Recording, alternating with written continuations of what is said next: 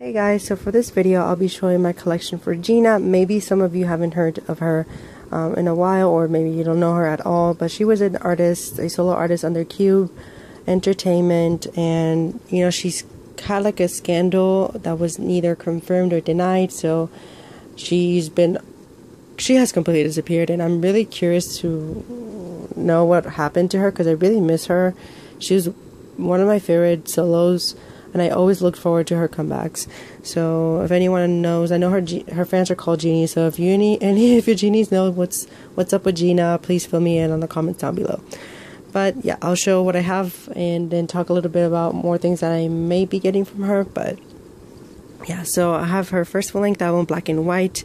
A fun fact about this is that she released a mini album prior to this, but that mini album has the songs in that mini album are also in this one, so that's why I decided not to get the mini album, because all the songs are in here. And this has 10 songs, so I guess Kpop is being cheap, but she was actually really successful when she first came out. Like, she won #1, and it comes with 10 tracks, but I recommend listening to Black and White, which is the title track, Super Solo, and the song, her debut song, Kojo Chulke Chal Sara. It's actually one of my favorite Kpop songs, to be honest. Her debut song, perfect. And she has like a really great body as well.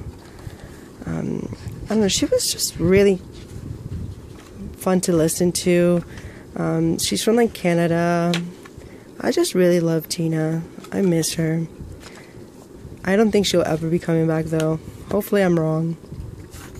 So that's her first full-length album. Then I have her second mini album, Top Girl, which was released the same year. Like 2010 was the year of G.Na, because this was one of the best-selling K-pop songs, Black and White, and she just rode off with that. And they should have promoted Banana as well. Banana was another great track for on this mini album.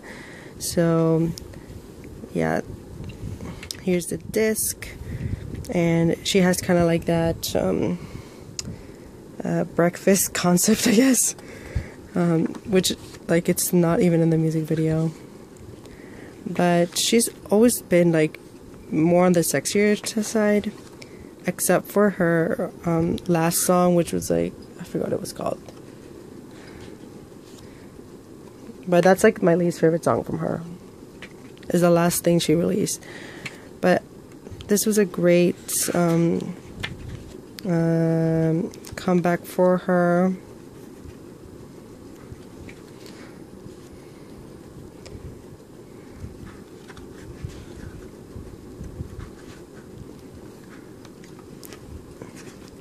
A fun fact, she was actually supposed to be in a girl group with like Hyosung, Yubin from the Wonder Girls, and Yui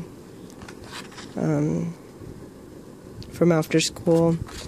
So this comes with 5 tracks, and here's another picture and another picture and the credits. So that's it for my collection for G.Na. I just wanted to make a video for her because she was one of my favorites solo artists. I don't know if I'll be getting her other works. It's just a couple more. It's the one with Too Hot and the one with the song with Ilhoon, which I can't remember the name of right now at the top of my head, but definitely check out her music. I really hope that she's okay. Most out of like this whole situation, I really hope she's okay, because like there's been no news regarding what happened. But if you're curious about any other groups or solo artists that I collect, I have uploaded videos for them.